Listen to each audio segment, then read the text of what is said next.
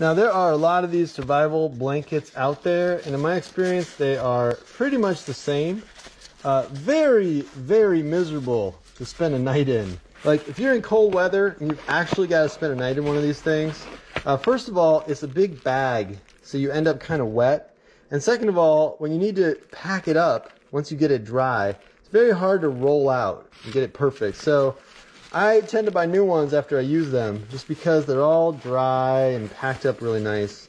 They will save you in a pinch, either just in this guy, if you can get by at moderate temperatures, but in really cold temperatures, I will occasionally have to stick my sleeping bag in here to really stay warm. And, you know, you get moist, but it saves your butt.